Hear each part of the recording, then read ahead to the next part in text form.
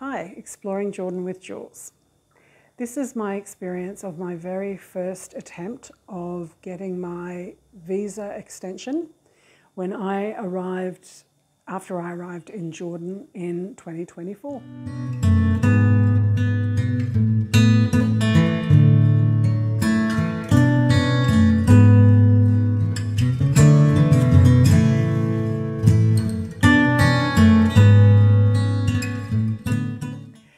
So I arrived in Jordan on Saturday the 25th of May 2024 and I have been here 4 weeks. So with the Jordan pass, I entered on the Jordan pass. With that I get a waiver for the 40 JD for the 1 month tourist visa. I knew that I was going to be staying in the country for 70 days. So I knew that I need to either, one, get a visa extension at a police station, or I overstay my visa and then pay 1.5 JD per day before I exit. Now, I don't want to do that particular route because I do not want any form of, negative information on my national insurance number, and I don't ever want to be not in a country legally, or I don't want to have, I've never been an illegal, and I don't want that on my visa. So because today is Thursday, tomorrow is Friday, the weekends here are Friday, Saturday. So Saturday, when I need to get my new visa, I knew that the police station would be closed and not issuing. So my thought was I would go to the police station today and I would get my new visa for 3 months. I went to my local police station and the time was just after 12 o'clock, definitely before 12:30, and we asked the policeman on the gate, can we get our visa extensions, and he said that person has gone home. End of story. It's Thursday, it's not uncommon for government employees to close up shop and go home early on a Thursday to have a bit of an extra time for the long weekend. But the other thing that is happening for this Thursday, since Sunday to today is the last day of Eid, Eid Abdali, second Eid after the Hajj. So there would be a lot of offices that either were understaffed or people having a holiday. So we went to Abdali. We went to a different police station that I've heard is from online Facebook groups, that they do process visa extensions. So Al came with me because I don't speak Arabic. We get to the guard house. The guard asks for my passport. He writes down my name. He tells me to turn my phone down to silent and then to give him the phone, and he puts the phone into like a pigeonhole and gives me a little card. So that's the security so that I cannot take my phone into the police station. Absolutely fine. So we get into the police station itself. None of the signs are in English. Everything is in Arabic. We ask the next person and he points us down a corridor. We wander down the corridor, door after door after door. We got to about the 5th door.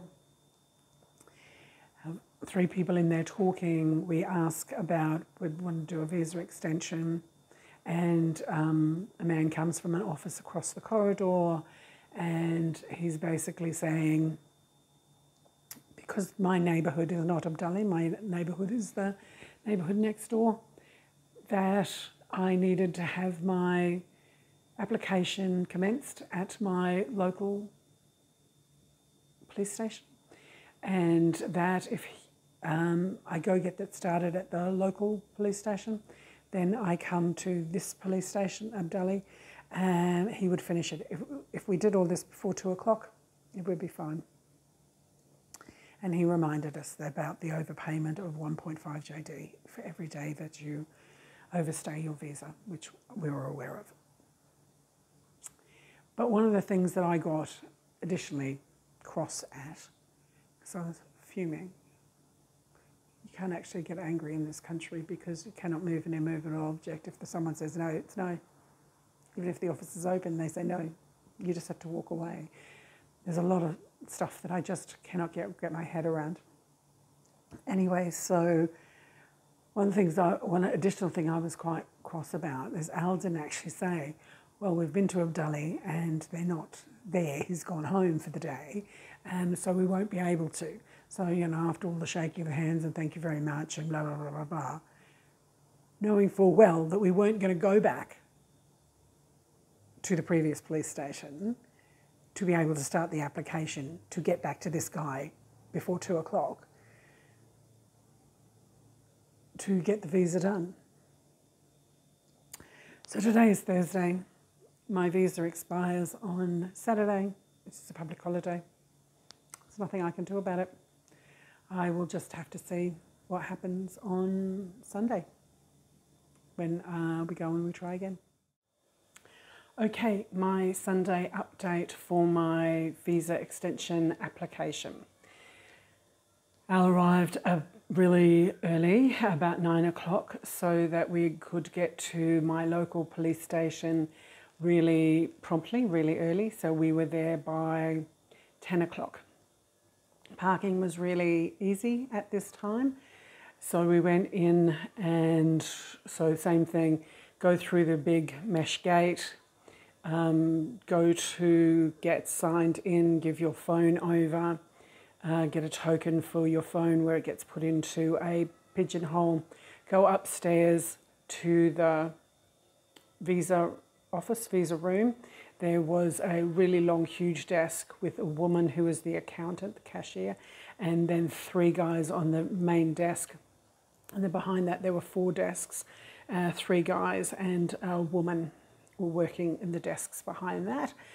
So we explained what we were there for, and he guided me to form number 3, which was the residency visa extension, the renewal of residency visa application form. So I did that, and then when I did that, I had to then go to the Abdali police station. So we drove over there. Parking wasn't too bad because we actually went into the paid parking. It cost us 1 JD. So when we got to the Abdali police station, go through the big metal gates, go through the security. He didn't write our name down this time in the book. It was the same guy that we had seen on Thursday, the solid bald guy.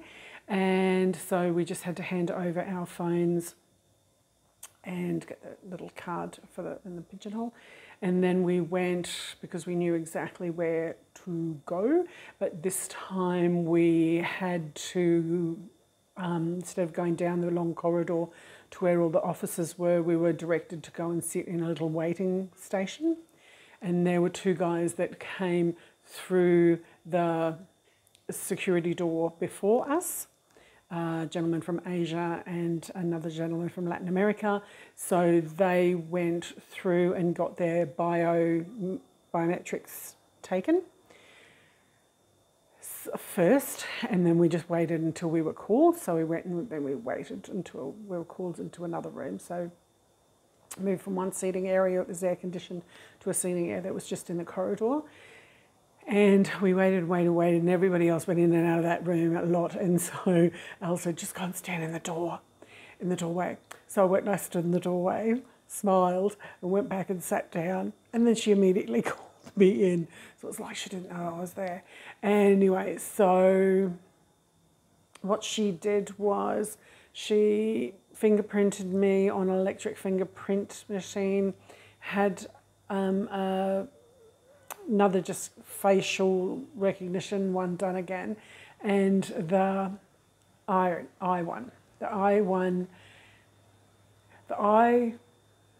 camera is on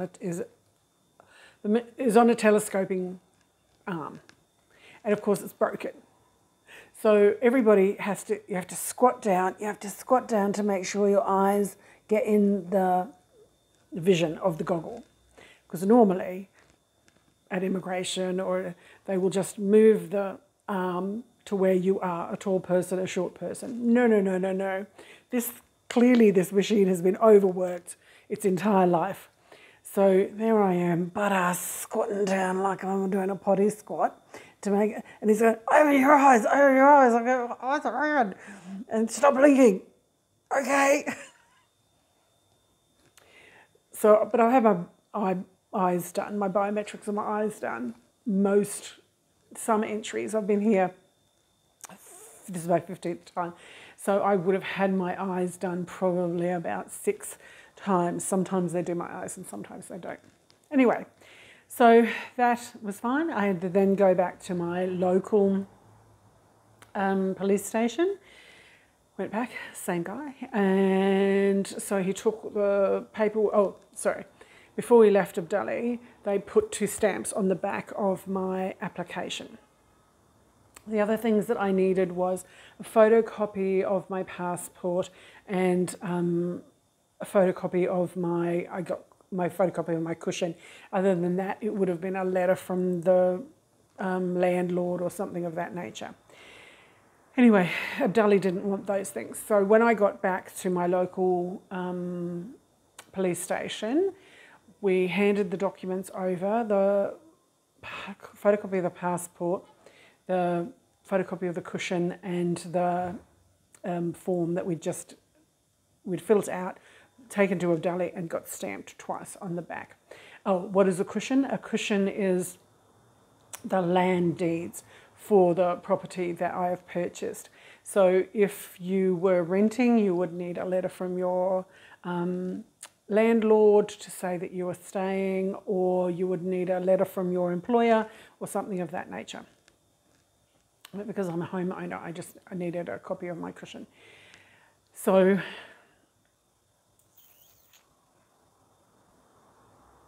when we got back to my local police station, we just waited our turn. It was very busy, people coming in and out, whole families. So you need a yearly renewal of your residency visa.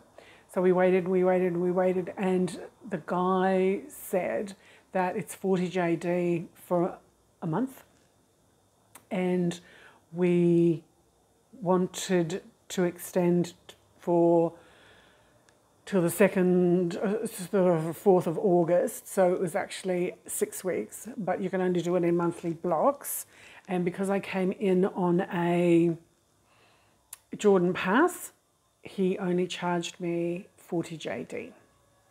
So in theory, he probably should have charged me 80 JD, but he didn't. He only charged me 40 JD. So I paid the 40 JD, got a stamp in my passport with my exit date up till the 24th of August. So I'm going out on about the 2nd of August. So that's no big deal. And then that was it. It was a bit of a convoluted situation, and you need to make sure you have breakfast before you go so you don't get hangry. Make sure you're well hydrated, because it took us 2 hours. It took us literally 2 hours by the time we came out of the local police station. By the time we entered the first police station and did all the chores in between and came out of that same police station, it was 2 hours later. So make sure you don't have to pee in a police station, because public toilets are pretty shocking. Make sure you carry your toilet paper with you if you do have to do that, but I never choose to. So that is how I've got my renewed visa, my extended visa for this second month of this visit to Jordan.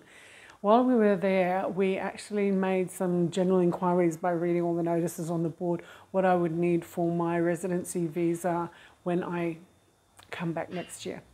But I'll do a separate video about that.